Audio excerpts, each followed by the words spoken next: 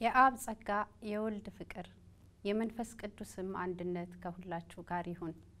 ሰላም ጤና ይስጥልኝ እንደምን ከርማችኋል? ለዛሬ መነሻችንን የቅዱስ ዮሐንስን መልእክት አድርገን እንደ እግዚአብሔር ፈቃድ ለተወሰኑ ደቂቃዎች አብረን እንድንቆይ ጋብዛለሁ።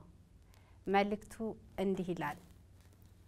ስለ ሕይወት ቃል ከመጀመሪያ የነበረውንና የሰማነውን በአይኖቻችንም ያየነውን የተመለከትነውንም እጆቻችንም የዳሰሱትን እናወራለን። ሕይወትም ተገለጠ አይተንማል እንመሰክርማለን። ከአብ ዘንድ የነበረውን ለኛም የተገለጠውን የዘላለም ሕይወት እናወራላችኋለን። እናንተ ደግሞ ከኛ ጋር ህብረት እንዲኖራችሁ ያየነውንና የሰማነውን ለእናንተ ደግሞ እንነግራችኋለን። ህብረታችንም ከአባት ጋር ከልጁም ከኢየሱስ ክርስቶስ ጋር ነው። ደስታችሁም እንዲፈጸም ይህንን እንጽፍላችኋለን። ከእርሱ የሰማናት ለእናንተም የምናወራላችሁ መልእክት እግዚአብሔር ብርሃን ነው፣ ጨለማ በእርሱ ዘንድ ከቶ የለም የምትል ይህች ናት ይላል። እንግዲህ ከላይ ከመልእክቱ ሲነበብ እንደሰማነው ቅዱስ ዮሐንስ ያየውንና የሰማውን እንዲሁም ደግሞ በእጆቹ የዳሰሰውን ታላቅ ምስጢርና ታላቅ ደስታ ወደኛም እንዲደርስና እኛም የዚህ ተካፋዮች እንድንሆን ያገኘውን በጎ ነገር እንዴት አድርጎ እንደገለጸ እንዴት አድርጎ እንደጻፈ በዚህም ውስጥ ደግሞ እኛን ለማግኘት እንዴት እንደተጋ የሚያሳይ አጠር ያለ መልእክት ነበር የሰማነው። ብዙውን ጊዜ ከእግዚአብሔር ጋር ሕይወታቸውን ያሳለፉት ሰዎች ስለ እግዚአብሔር ሲነግሩንና ስለ እግዚአብሔር ሲመክሩን ዝም ብለው እየተነሱ ሳይሆን ከሕይወታቸው ተሞክሮ ካገኙት ልምድ ካገኙት በጎ ነገር ካገኙት በረከት እየተነሱ ነበር። ለዚህም ነው ዮሐንስ እሱን ያገኘው በረከትና እሱን ያገኘው ደስታ እኛንም እንዲያገኝና እኛንም እንዲወርስ ከመሻት በመነሳት ይህንን የሚያሳርፍ መልእክትን የጻፈልን። እንግዲህ ቅዱስ ዮሐንስ በተለይ ከቁጥር 1 እስከ 4 ባለው መልእክቱ ውስጥ ከእግዚአብሔር ጋር ያደረገው ህብረት እንዴት ውብና እንዴት ያማረ እንደሆነ ይሄንን ውብና ያማረ ህብረት ደግሞ ቁጭ ብሎ የሰማ የተማረ መሆኑን ጭምር በማስረገጥ ይነግረናል። በእርግጥ እግዚአብሔር ፈቃዱ ሆኖ ቅዱስ ዮሐንስን በአካል አግኝተን ብንጠይቀው ወደኛ እንዲደርስ ስለፈለገው ስለዚህ መልእክቱ የራሱን ህይወት በማስገባት የራሱን የህይወት ልምድ በመንገር እንዴት ያለ ውብ ነገርን በበለጠ ባስረዳንና ባብራራልን ነበር። ይሁን እንጂ አሁንም ከመልእክቱ የምናነበውና የምንማረው ልባችንን ለእግዚአብሔር ክፍት አድርገን የምናጠናውና የምናደምጠው ከሆነ ዮሐንስን ያገኘው ጌታ ወደኛም ህይወት እንዲገባ በቂ የሆነ ነገርን አስቀምጦልናል። ሁሉ ጊዜም የሚያምረውና መልካም የሚሆነው ሰዎች በህይወታቸው ያገኙትን ነገር ሲያካፍሉን ነው። በቃል እየተቀባበልን ከምናወራው ነገር በተሻለ በኔ ህይወት ውስጥ ይሄ ነገር ሆኗል የሚለንን ሰው ስናገኝ ልባችን እንዴት እንደሚያርፍ ሁላችንም ምስክሮች ነን። ቅዱስ ዮሐንስም ልቡን ያሳረፈውን ነገር በእርግጠኝነት ለኛ ደግሞ ህይወት እንዲሆን ለኛ ደግሞ ለመዳናችን ምክንያት እንዲሆን አሳልፎ ሰጥቶናል። እግዚአብሔር ይመስገን።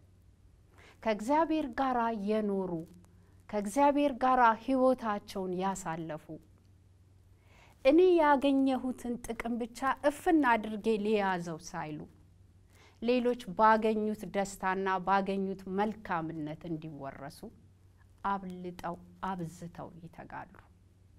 ከነዚህም ውስጥ የምናያቸው እነዚህ ቅዱሳኑ ሐዋርያት ናቸው።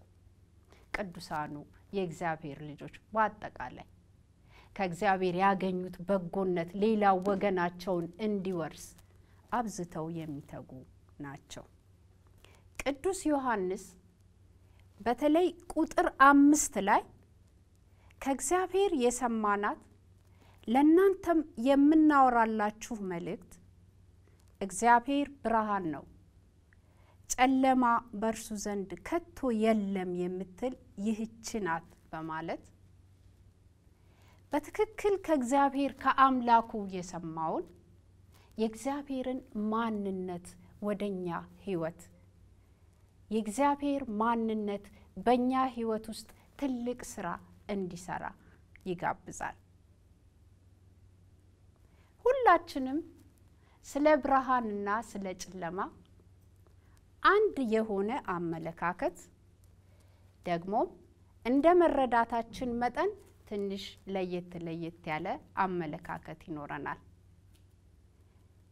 ሁላችንም በጋራ ብርሃን ምንድነው ብለን ብንጠየቅ አንድ አይነት የሆነ መልስ እንደሚኖረን ሁሉ ጨለማስ ብለን ብንጠየቅ እንዲሁም ስለ ጨለማ ያለን መረዳት በብዛት አንድ አይነትና ተመሳሳይ ሊሆን ይችላል።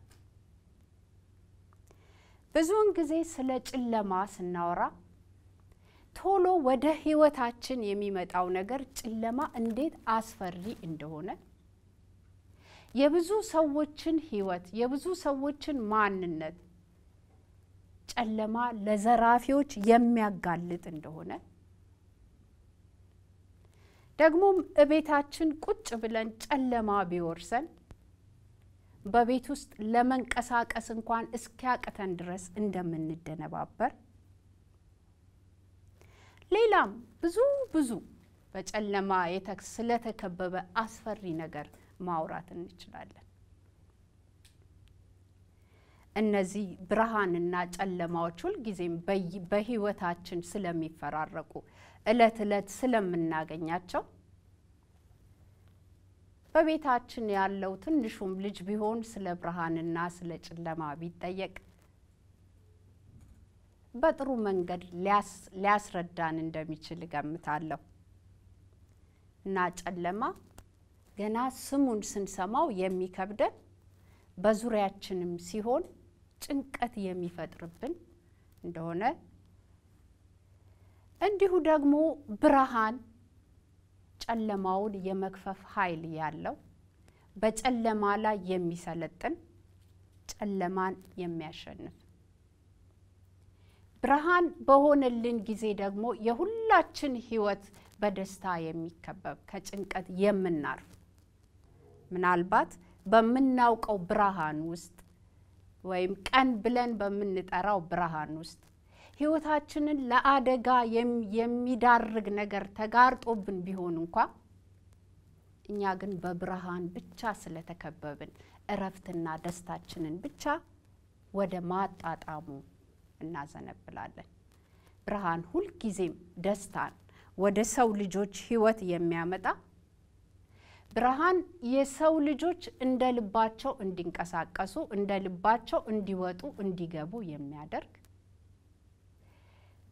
በብርሃን እሰናከላለሁ ብለን መገመት እስኪያቅተን ድረስ ወይም እስክንረሳ ድረስ ህይወታችንን የሚቆጣጠር ከእግዚአብሔር የተቸረን በጎ ስጦታችን ነው።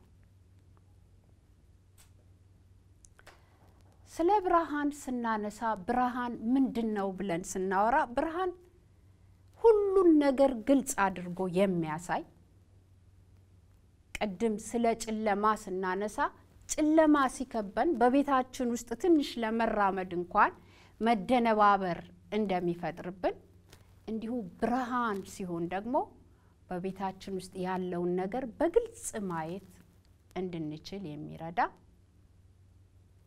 ወጭም ስንወጣ በአካባቢያችን ያለውን ነገር በሙሉ በማስተዋል እንድንመለከት የሚያግዘን ነው ብርሃን። ስለዚህ ብርሃን ሁሉን ግልጽ አድርጎ የሚያሳይ ሁሉን እንድንመለከት እንድናይ የሚጋብዝ መሆኑን እናያለን። በተጨማሪም ብርሃን በአካባቢያችን ላሉ አትክልትና እጽዋት ህይወታቸው የሆነ ደግሞም ከነሱ የኛንም ህይወት የሚያጥለቀልቅ ለኛም ህይወት ሆኖ የተረፈ እንዲሁ እግዚአብሔር በበጎነትና በነጻ የሰጠን ስጦታችን ነው። በሶስተኛ ደረጃ የምናየው ብርሃን ከቤታችን ውስጥ መጥፎ የሆነን ጠረን የማውጣት ኃይል ያለው በቤታችን ውስጥ መጥፎ ጠረን እንዳይሰለጥን የሚረዳንና የሚያግዘን ትልቅ ኃይል ነው። ብዙዎቻችን ቤቶቻችንን በመንገነባበት ጊዜ ወይም አዲስ ቤት በመንሰራበት ጊዜ አብልጠን የምንጨነቀው ቤታችን ብርሃን እንዳንሰው ነው። ይሄ በጣም ጥሩና ረጅሙን የእድሜያችንን ክፍል አብሮን ስለሚቆየው ስለምንኖርበት ቤታችን ልንወስደው የሚገባ ጥንቃቄ ነው። አንድ ቤት ብርሃን ካነሰው ቤቱ የመጨለም የመጫጫን ስሜት እንደሚፈጥር ስለምናውቅ ተጠንቅቀን ቤቶቻችን ስንገነባ ስናንጽ ብርሃን እንዳንሳቸው እንተጋለን። ይሁን እንጂ አሁን ክብር ለእግዚአብሔር ይሁንና ከየትላልቅ ተቋማት ቤትን በማነጽ ቤትን በመስራት የቤትን አቀማመጥ ከመንደፍ ጀምሮ እስከ መገንባት ያለውን ስራ ለማጠናቀቅ በቂ ዕውቀትና ችሎታ ያላቸው ልጆች ከተለያዩ ተቋማት በዚህ ትምህርት ጥናት እየተመረቁ ስለሚኖሩ ወይም ስለሚወጡ በየቤታችንም እንደዚህ አይነት ወጣቶች ስለሚገኙ ቤት በመንሰራበት ጊዜ እኛ ካለን አመለካከት ለቤቱ ብርሃን እንዳይጨልም ብቻ ያስፈልገዋል ከሚለው አመለካከታችን ወጣ ባለ ቤታችን ብርሃን ካነሰው ቤታችን በመጥፎ ጠረን ሊሸፈን እንደሚችል ይመክሩናል። ስለዚህ ብርሃን ከቤት ውስጥ መጥፎ ጠረንን የሚያስወግድ ቤታችን ማንንም ሰው ሲገባ ደስ ብሎት የሚስተናገድበት ደስ ብሎት የሚውልበት እንዲሆን የሚያደርገውን ኃይል እንድናገኝ ባለሙያዎች ባጠገባችን ያሉ ይመክሩናል፣ አስተያየታቸውን ይሰጡናል። ምናልባት ብዙውን ጊዜ ይሄንን ነገር ሳነሳ ብዙውን ጊዜ ቤታችንን እናጸዳለን፣ እናናፍሰዋለን። ቤታችን ጥሩ የሆነ ጠረን እንዲያመጣ የተለያየ ነገር እናደርጋለን። ግን ከዚህ አልፍና አንዳንዴ ቤታችንን ከፈት ስናደርገው በተለምዶ እምክ ይሸታል የምንለውን አይነት ሽታ ቤቱ ሊያመጣ ይችላል። እናም ጥያቄ እንጠይቃለን፣ ቤቴን አጽድቼዋለሁ ምን ሆኖ ይሄ ጠረን ተፈጠረ ልንል እንችላለን። ከላይ እንዳልኳችሁ የዚህ ቤት ጠረን ሊቀይርብን የቻለው ምናልባት ቤታችን ብርሃን አንሶት ሊሆን ስለሚችል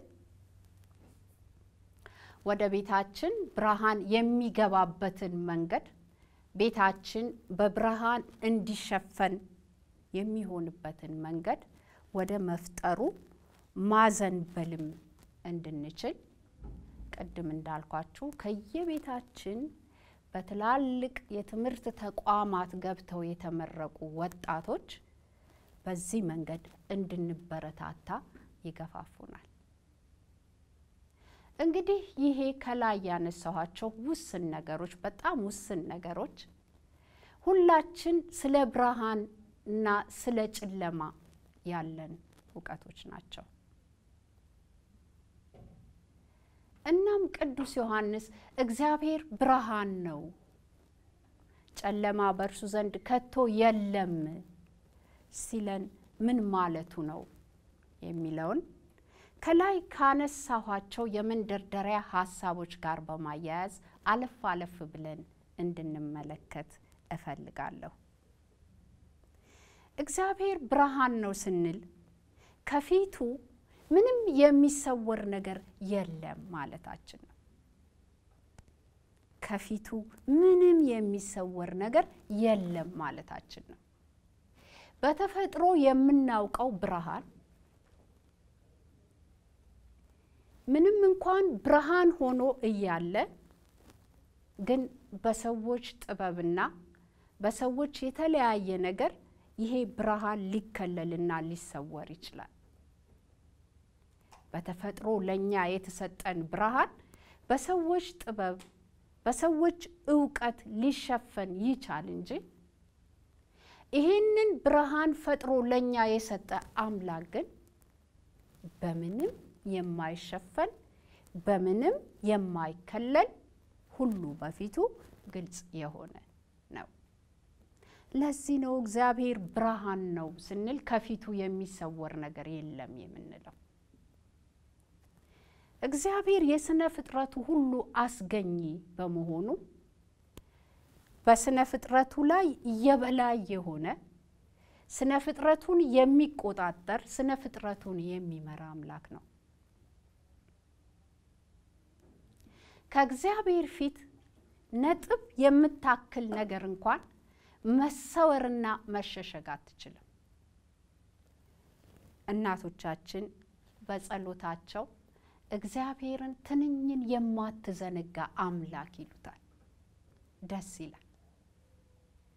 ትንኝን የማትዘነጋ ትንኝን የምታስብ ትንኝ የት ቦታ የት ምን ቦታ እንደተቀመጠች የምታውቅ እሷን የምታስብ ጌታ እኔን ደግሞ አብልጠ ታስበኛለህ ማለታቸው ነው።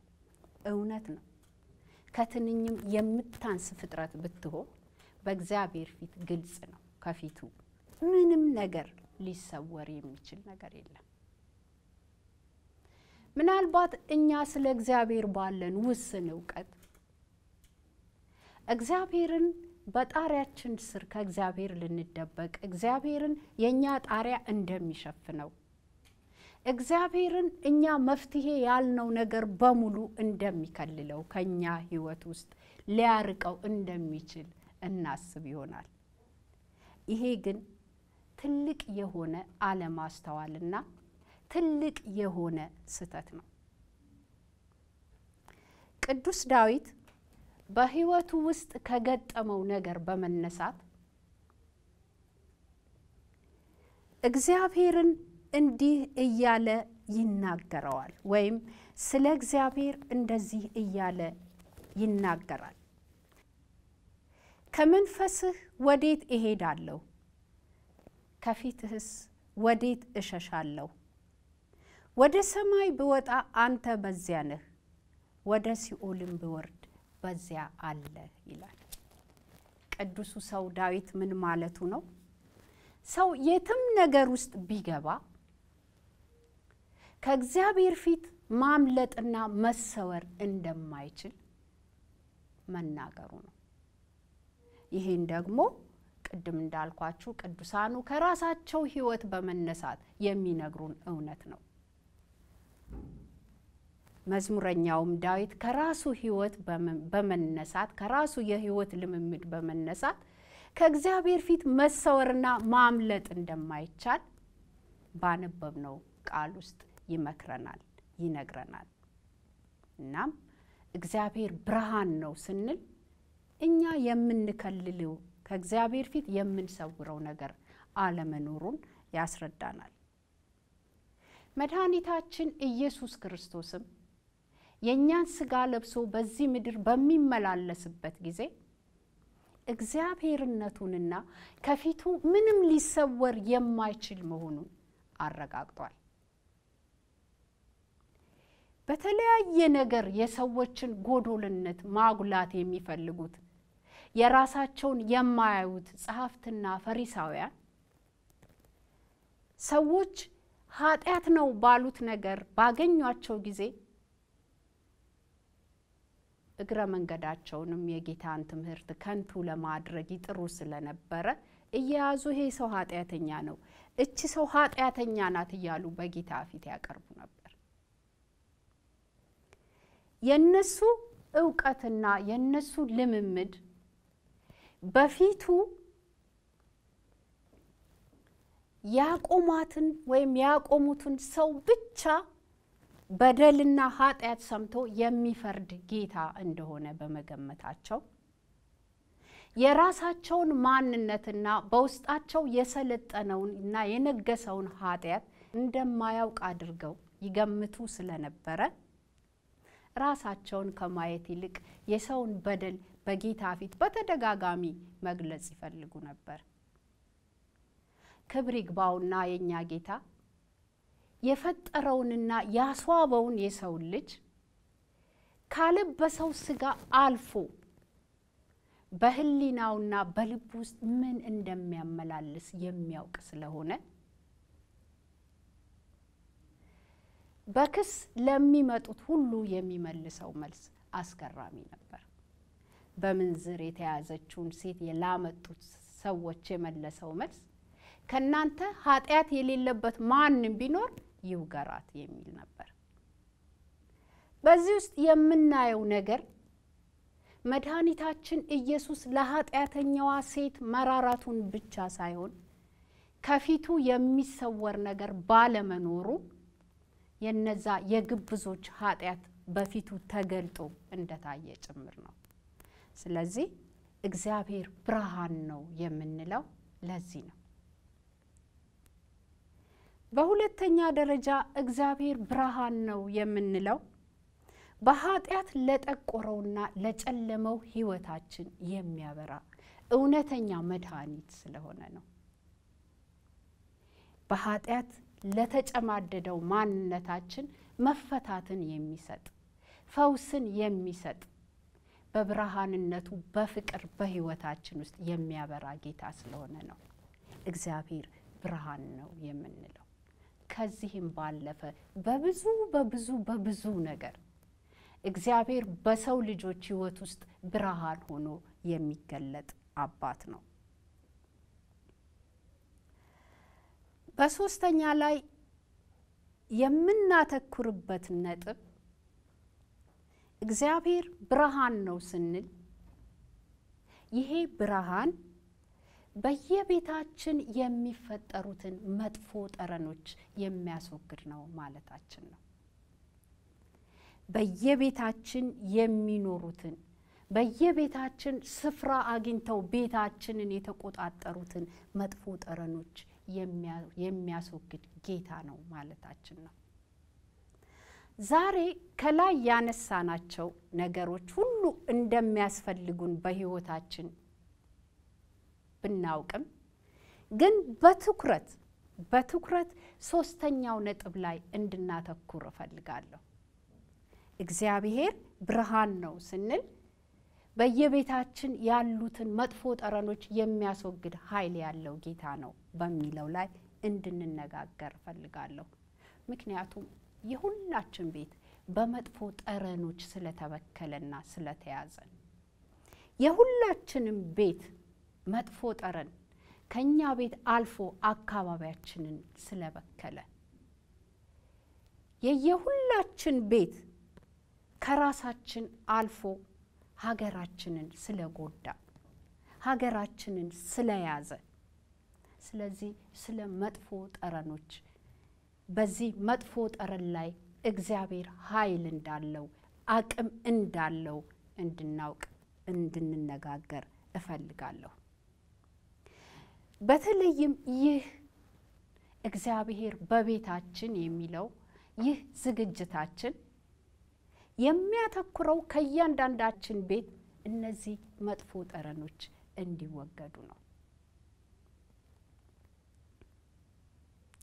እነዚህ መጥፎ ጠረኖች ባሉበት ሁኔታ ብዙዎቻችን ብዙ ብንደክምም ብዙ ብንጥርም ህይወታችን ሊስተካከልና ወይም ቤተሰባዊ ማንነታችን ሊቃና ስለማይችል ይህንን መጥፎ ጠረን የሚያወጣውን ጌታ ወደ ቤታችን እንድንጋብዝ እንድናተኩር እግዚአብሔር መንፈስ ቅዱስ ይህንን ጊዜ እንደሰጠንም አምናለሁ። መቼም ሁላችንም በየቤታችን እግዚአብሔርን በስሙ አጥንተነዋል። ሁላችንም እግዚአብሔርን በስሙ አጥንተነዋል። እግዚአብሔር አምላካችን ነው። እግዚአብሔር ጌታችን ነው። እግዚአብሔር ሕይወታችን ነው። በስሙ አጥንተነዋል። ግን በስም ከማጥናት ባለፈ ከእግዚአብሔር ጋር ያለን ህብረት በየቤታችን እንዴት አይነት ነው? ከላይም ለማንሳት እንደሞከርኩት ከእግዚአብሔር ጋር ያለን ህብረት ጥሩና መልካም ከሆነ በየቤታችን መጥፎ ጠረኖች ሊመጡ እንዴት ቻሉ? መቼም እግዚአብሔር ባለበት እግዚአብሔር በእውነት በነገሰበት ቤተሰብ ውስጥ እግዚአብሔር ከቃል ባለፈ ስፍራ በተሰጠው ቤተሰብ ውስጥ እነዚህ መጥፎ የምንላቸው ጠረኖች ሊፈጠሩ እንደማይችሉ ሁላችንም በአንድ ቃል እንስማማለን። ታዲያ ምንድነው የጎደለን? በየቤታችን ያለውን መጥፎ ነገር የፈጠረው ምንድነው? እግዚአብሔር አምላካችን ነው የምንል ከሆነ ስለ እግዚአብሔር ጌትነት የምናውቅ ከሆነ ምንድነው መጥፎ ነገር ከየቤታችን እንዲወጣ ያደረገው የሚለውን ረጋ ብለን ስናይ እግዚአብሔርን ሁላችንም በየቤታችን በቃሉ በኩል ስላላየነው በቃሉ በኩል ስላልተረዳነው ነው። ወገኖቼ እስቲ አንድ ጥያቄ ልጠይቃችሁ። ስንቶቻችን የቤተሰብ ኃላፊዎች ለልጆቻችን እግዚአብሔርን በቃሉ በኩል እናሳያቸዋለን? ስንቶቻችንስ ጊዜ ሰጥተን በቤታችን ስለ እግዚአብሔር እንዲነገር እንዲወራ እንፈቅዳለን? ስንቶቻችንስ ልጆቻችን እግዚአብሔር አምላኬ የሚሉትን እግዚአብሔር አምላካቸውና አባታቸው እንደሆነ ከልብ እንዲያውቁት እንዲማሩት እናደርጋለን? ይሄ በሌለበት ሁኔታ ይሄንን ባላደረግንበት መንገድ በእውነት እግዚአብሔርን እናውቀዋለን። እግዚአብሔር የቤታችን የበላይ ነው፣ የቤታችን ራስ ነው ለማለት ልንደፍር በጭራሽ አንችልም። ለዚህ ነው በቃሉ በኩል የተገለጠ እግዚአብሔር በቤታችን ስለማይመላለስ ልጆቻችን እግዚአብሔርን ቁጭ ብለው ከቃሉ ጋር ስላላጠኑት ከቤታችን ውስጥ የተለያዩ አይነት ልጆች ይወጣሉ ወይም የቤተሰብ አባል ይወጣል። የማንፈልገው አይነት ከኛ አልፎ ቅድም እንዳልኩት አካባቢን የሚጎዳ አገርን የሚጎዳ አይነት ባህሪ ያለው ሰው ከየቤታችን ይወጣል። ከየቤታችን ሁሉ ጊዜ የማይረባ ነገር እንዳይወጣ የምንፈልግና የምንመኝ ከሆነ እንደገና ቁጭ ብለን እግዚአብሔር ማን ነው ብለን ማጥናት ይኖርብናል ወይም አለብን። ግማሾቻችን ባለን ዕውቀት እግዚአብሔርን ለቤተሰባችን የምንነግረው አስፈሪ እንደሆነ አድርገን ነው። በጣም አስፈሪ። ግማሾቻችን ደግሞ እግዚአብሔርን ለቤተሰባችን የምንነግረው እንደው ከላይ በሆነ ጥልቅ የሆነ ፍቅሩን ባለመረዳት በተያዘ ማንነት ውስጥ ሆነን ነው። ይሄ ደግሞ የሚፈጥረው ቤተሰቦቻችንን ከበላይ ሆነን የምንመራው ወይም ለቤተሰቦቻችን በጎ ነገርን በእግዚአብሔር በኩል ያለውን በጎ ነገር እናካፍላለን ብለን የተነሳ ነው ሁላችን ስለ እግዚአብሔር ያለን መረዳት ዝቅተኛ ከመሆኑ የተነሳ ነው። ስለዚህ ወገኖቼ ቤታችን እንዲያምር ውብ እንዲሆን ከቤታችን የማንፈልጋቸው ጠረኖች እንዲወገዱ ከቸሩ አባታችን ከእግዚአብሔር ጋር መኖር እንድንችል በየቤታችን የእግዚአብሔርን ቃል እናጥና፣ የእግዚአብሔርን ቃል እንማር።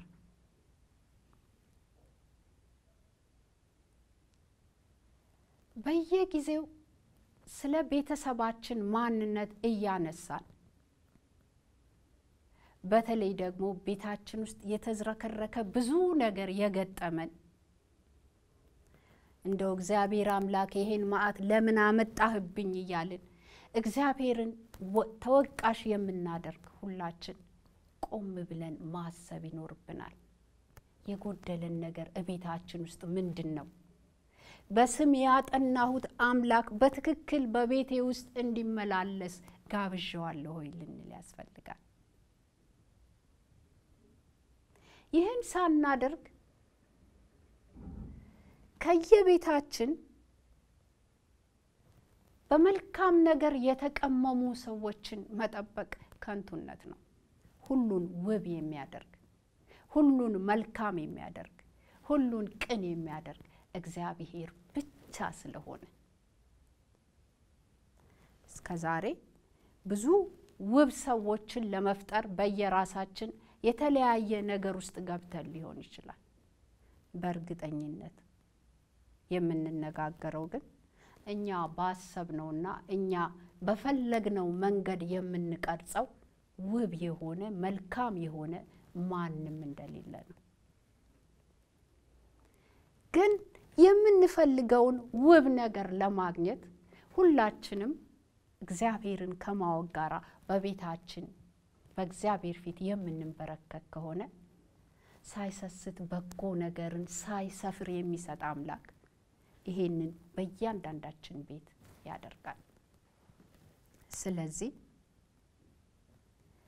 በቤታችን ውስጥ ያለውን የማንፈልገውን ነገር እንዲያስወግድልን እንዲያስተካክልልን ልጆቻችን ተበላሹ እያልን የምናለቅስ ልጆቻችን እንዳይበላሹብን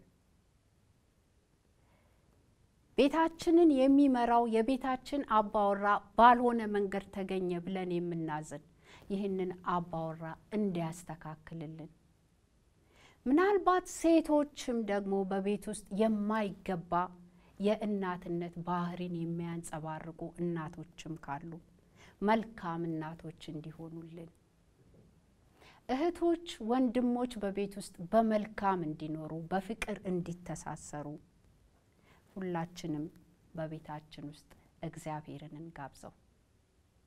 እሱ ለሁሉ ነገር መፍቻ ቁልፍ አለው። እሱ ሁሉን ነገር ማቅለልና ሁሉን ነገር መልካም የሚያደርግ ነው። እሱ አባቴ ለሚሉት በሙሉ የቸርነት እጁን የሚዘረጋ ደግ አባት ነው። ስለዚህ በሱ ፊት ሆነን የቤታችንን መልክና የቤታችንን ማንነት ለመቀየር መትጋት ከያንዳንዱ የቤተሰብ መሪ ከያንዳንዱ የቤተሰብ ኃላፊ ይጠበቃል። ይህንን በተመለከተ በቤተሰባችን ዙሪያ ስናወራ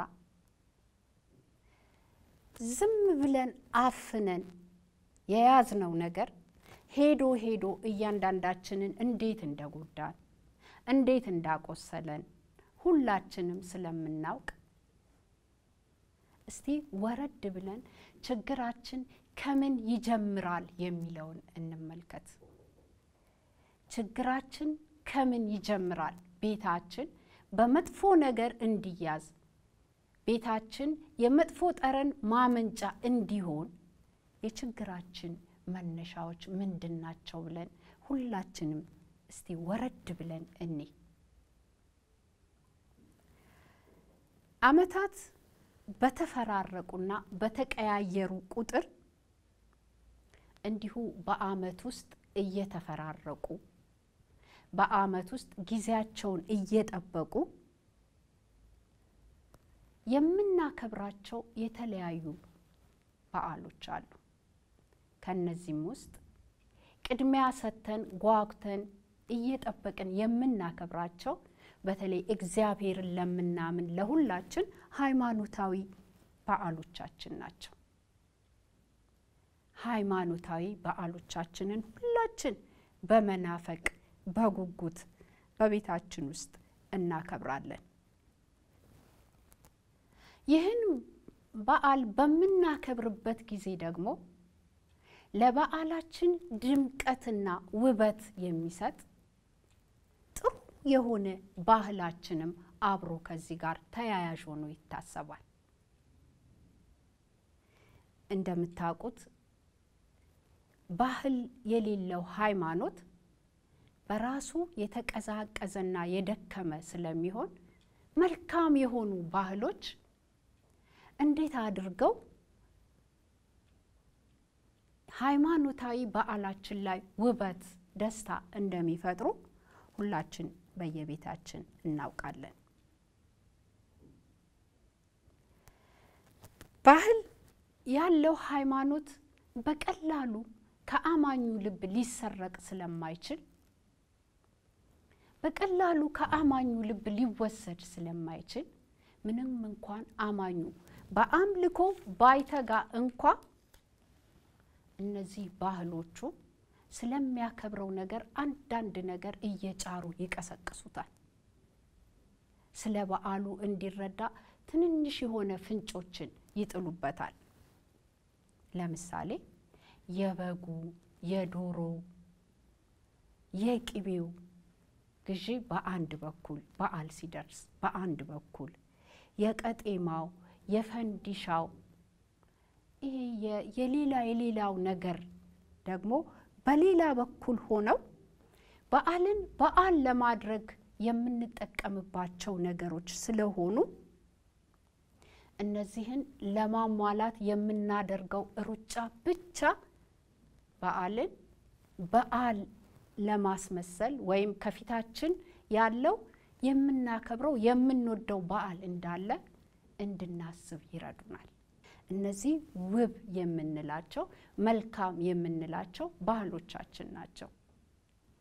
አውደ ዓመት በመጣ ጊዜ በዓል መሆኑን የሚጠቁሙን መልካም የምንላቸው ሃይማኖታችንን የማይጎዱ የማይሸረሽሩ እንደውም ሃይማኖታዊ በዓላችን ላይ ትኩረት እንድናደርግ የሚጋብዙ ናቸው። በእርግጥ ሰሞኑን ያከበርነው የጌታችን የመድኃኒታችን የኢየሱስ ክርስቶስን ልደት ነው። ከፊት ደግሞ የምንጠብቀው እንዲሁ በዓለ ጥምቀቱን ነው።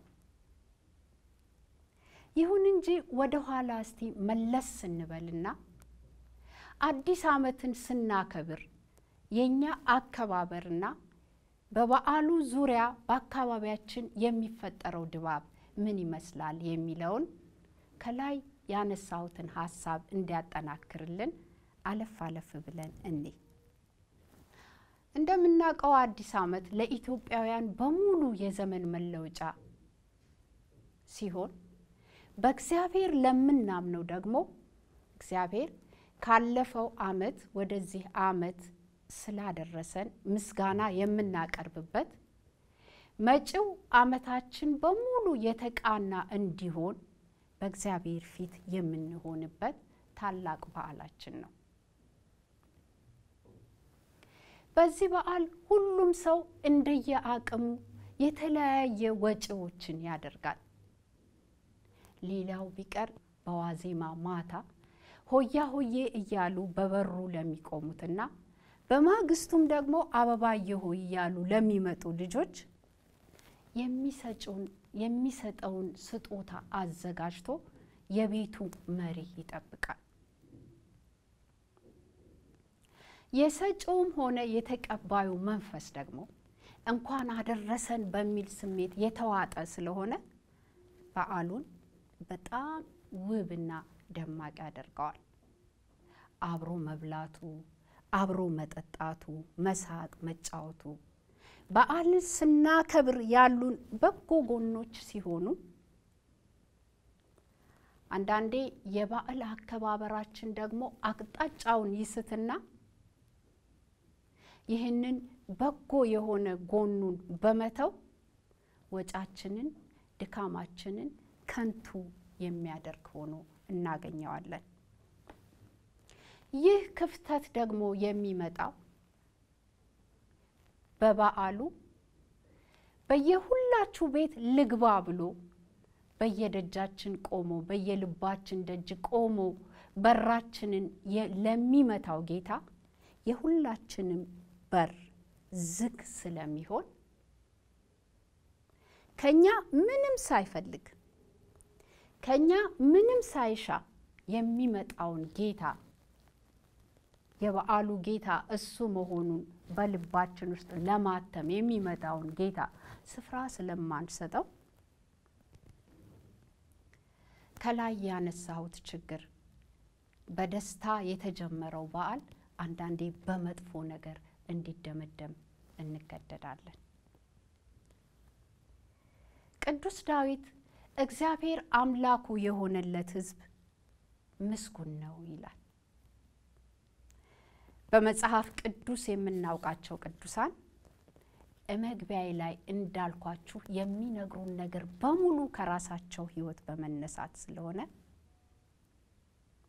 መዝሙረኛው ዳዊት እግዚአብሔር አምላኩ ስለሆነለት ከእግዚአብሔር ያገኛቸውን ነገሮች በእርጋታ በማስተዋል እኛም እግዚአብሔር አምላካችን እንዲሆን ይጋብዘናል። እሱ ከእግዚአብሔር ጋር በመሆኑ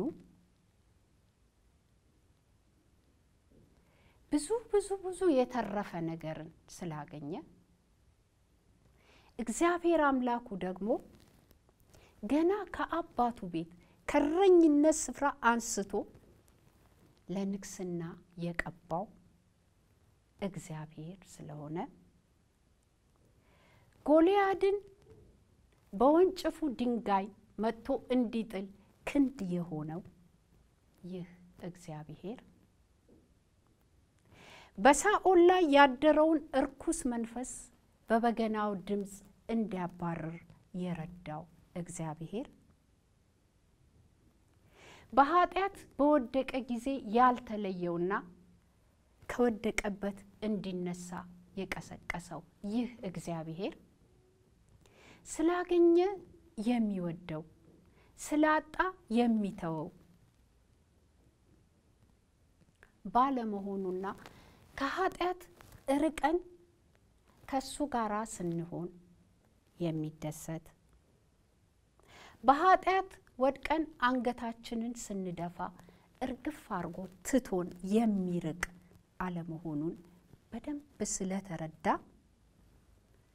ከላይ ያነሳነውን እግዚአብሔር አምላኩ የሆነለት ሕዝብ ምስጉን ነው የሚለው ለመናገር ደፈረ። ዛሬ ብዙ ሕዝብ እግዚአብሔር አምላኩ እንደሆነ ይናገራል። ግን ከቃል ባለፈ በእያንዳንዱ ቤትና በእያንዳንዱ ልብ ውስጥ እግዚአብሔር ያለው ስፍራ የቱን ያህል ይሆን? የቱን ያህል ይሆን? ወገኖቼ የእግዚአብሔርን አምላክነትና አባትነት በሕይወታችንና በቤታችን እንዲሰራ ከፈለግን ዋናውና የመጀመሪያው መንገድ በየበራችን እየቆመ ቤታችንን ለሚያንኳኳ አምላክ ልባችንን ክፍት ማድረግ ነው። ከዚያ እግዚአብሔር አምላኬ ነው፣ እግዚአብሔር በልቤ ላይ የሾምኩት ንጉሴ ነው፣ እግዚአብሔር አባቴ ነው ለማለት ኃይል እናገኛለን። እግዚአብሔር አምላካቸው የሆነላቸው ምስጉኖች ናቸው ከተባሉት ጋርም እንደባለቃለን። ያን ጊዜ ምስጉንነታችን እኛ ለእግዚአብሔር ካደረግነው በጎ ነገር የተነሳ ሳይሆን እግዚአብሔር ለኛ ካለው መልካም አባትነት የተነሳ እንደሆነ በደንብ ይገባናል። በደንብ አንዳንዴ አለኝ በሚል ነገር ብቻ እንያዝና የሆነ ሰዓት ላይ አለኝ ያልነው ነገር ከጃችን አፈትልኮ ባዷችንን ስንቀር ይሰማናል። በቀላሉ ሁላችንንም የሚያስማማ አንድ ነገር ላስታውሳችሁ። በፊት የምንሰማቸው የሆያ ሆዬ ግጥሞች ክፈት በለው ተነሳ ያንን አንበሳ፣ ክፈት በለው በሩን የጌታዬን፣ ሆያ ሆዬ ባዮቹ በር ለማስከፈት የሚጠቀሙባቸው ስንኞች ነበሩ። በሩ ከተከፈተላቸውና ወደ ቤት ከገቡ በኋላ ደግሞ የኔማ ጌታ የሰጠኝ ሙክት እግንባሩ ላይ አለው ምልክት፣ መስከረም ጠባ እሱን ሳነክት፣ እነዚህን የመሳሰሉትንና ሌሎችም የሰጪውን የመስጠትን ስሜት የሚያነሳሱ ግጥሞችን እየደረደሩ የሰጪውን ልብ ያነሳሱና ይቀሰቅሱ ነበር። አሁን ደግሞ የምንሰማው ደግሞ እዚያ ማዶ አንድ ክሰል እዚህ ማዶ አንድ ክሰል የዚህ ቤት ጌታ ማይክል ጃክሰን የሚሉና በዚሁ መጠን የወረዱ ናቸው። በዚሁ መጠን የወረዱ ይሄ አካሄዳችን የራሳችን የሆነውን ነገር እየጣልን አለኝ የምንለውን ነገር እየጣልን የኛ ባልሆነ ነገር እየተወረረን እንድንሄድ ያደርገናል። ችግሩ ባህል አለን እንላለን። ግን ባህላችንን ከቤት ጀምረን ስላላጠና ነው፣ ለልጆቻችንም ለቤተሰቦቻችንም አባላት ስላላስጠናናቸው የኛ ባልሆነ ነገር በተለይ ህፃናት ልጆች በቀላሉ እንዲወረሱና እንዲወሰዱ ቀስ በቀስም ማንነታቸውን እንዲያጡ እንዲገደዱ እናደርጋቸዋለን። ከቤት የባህላችንን ምንነት ማስጠናት ስላልጀመረ የራሳቸው የሚያማምሩ ወገኖቻቸው ብዙ ታሪክ የሰሩ እያሏቸው ግን ምንም ስላላስጠናናቸው ሄደው የሌላውን እንዲያው የሌላውን እንዲቀላውጡ እንገፋቸዋለን። ልክ እንደዚሁም ስላመነው እግዚአብሔርና ስለተቀበልነው እምነት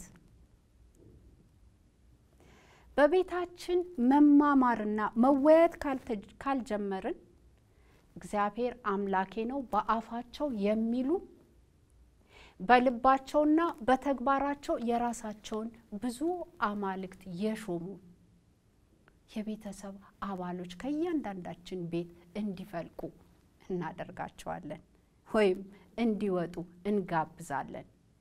ረጋ ብለን እምነት አለኝ የምንለውን እምነታችን ምን እንደሆነ ስላላስጠና ይሄ ነገር በጣም ሊቆጨን፣ ይሄ ነገር በጣም ሊሰማን ይገባል። የዚህም ነገር ውጤት ነው ብልሹ ሰዎች ከቤታችን እንዲወጡ እንዲገደዱ ያደረጋቸው። እግዚአብሔርን በፊት ከመጀመሪያ እንደተናገርኩት በቃል ብቻ አስጠንተን በተግባርና በህይወት እንዲያጠኑ እድል ስላልሰጣናቸው ባልሆነ ነገር እንዲያዙ የሚያገኙት ነገር ሁሉ እውነት መስሏቸው ከዛ ጋር እንዲሮጡ ይገደዳሉ። እውነትና ሐሰትን የሚመዝነውን የእግዚአብሔርን ቃል ስላላስታጠቅናቸው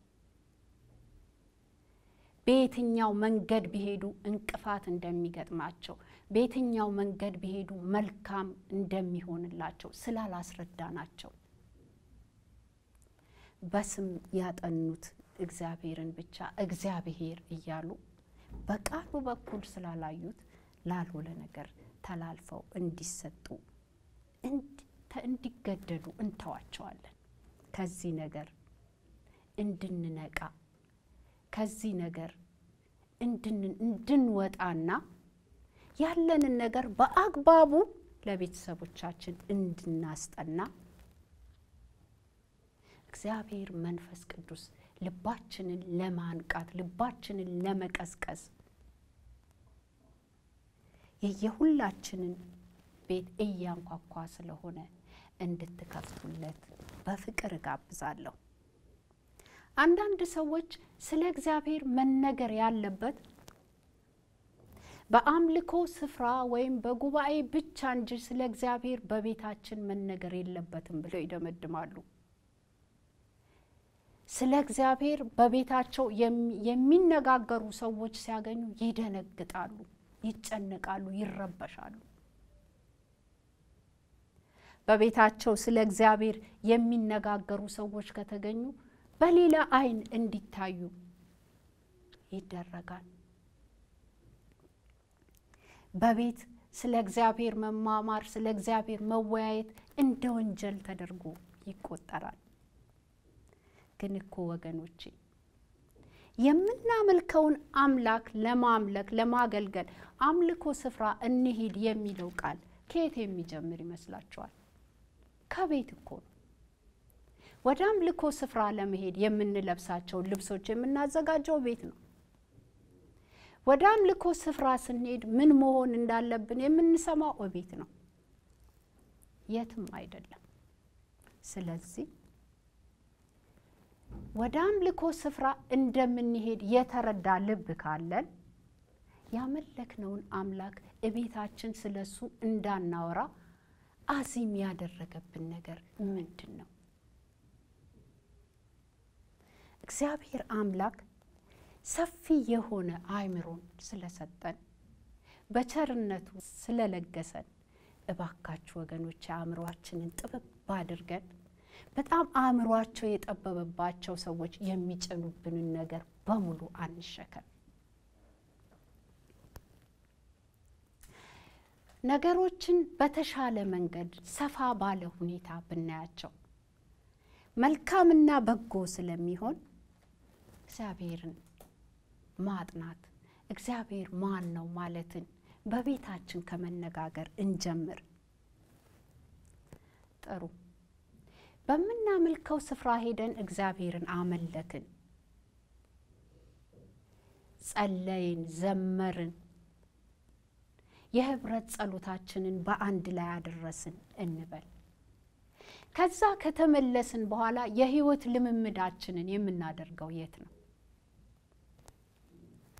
እቤት ካልሆነ የት ሊሆን እንደሚችል እንግዲህ ሁላችንም ለየራሳችን መልሱን መስጠት ይኖርብናል።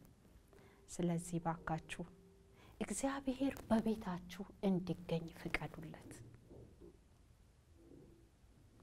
እባካችሁ በቤታችሁ ስለ እግዚአብሔር እንዲነገር የልባችሁን በሮች ክፍት አድርጉ።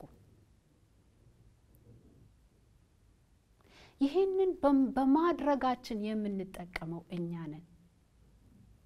ይሄንን ስላላደረግን የሚጎዳ አምላክ የለንም።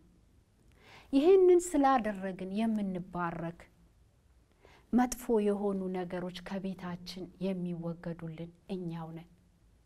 በእግዚአብሔር ጸጋ የምንዋበው እኛው ነን። በተጨማሪም በመናከብራቸው ታላላቅ በዓሎች ላይ ሃይማኖታዊ በዓሎች ላይ ለበዓሉ ጌታ ጊዜ እንስጠው። መብል መጠጥ የተለያዩ ዝግጅቶች ላይ የምንረባረበውን ያህል ስለ በዓሉ ጌታ ደግሞ በቤታችን እንዲነገር እንፍቀድ። እስቲ ዛሬ ወይም ስላሳለፍነው ስለ ልደት በዓል በቤታችን ስለ ልደት ጎልቶ የተነገረው ስንቶች ነን? ለልጆቻችን የነገርናቸው ስንቶች ነን? እባካችሁ ይህንን እናድርግ። እግዚአብሔርን በእውነት የሚያመልኩ ጎረቤቶቻቸውን የሚፈሩ አገራቸውን የሚወዱ በአጠቃላይ ለሰው ልጅ በሙሉ ፍቅር ያላቸው ቤተሰቦች እንዲኖራችሁ ትፈልጋላችሁ? እንግዲያውስ ልባችሁንና ቤታችሁን ለእግዚአብሔር ስጡ። በልባችሁ ውስጥ እግዚአብሔርን አንግሱ። ሁላችንም የየሁላችን ቤተሰቦች በልባችን ውስጥ የበራ በጨለማ ብርሃን ይብራ ያለ እግዚአብሔር ነው እስኪሉ ድረስ እንትጋላቸው። ጸጋው ከሁላችሁ ጋር ይሁን። መልካም ጊዜ።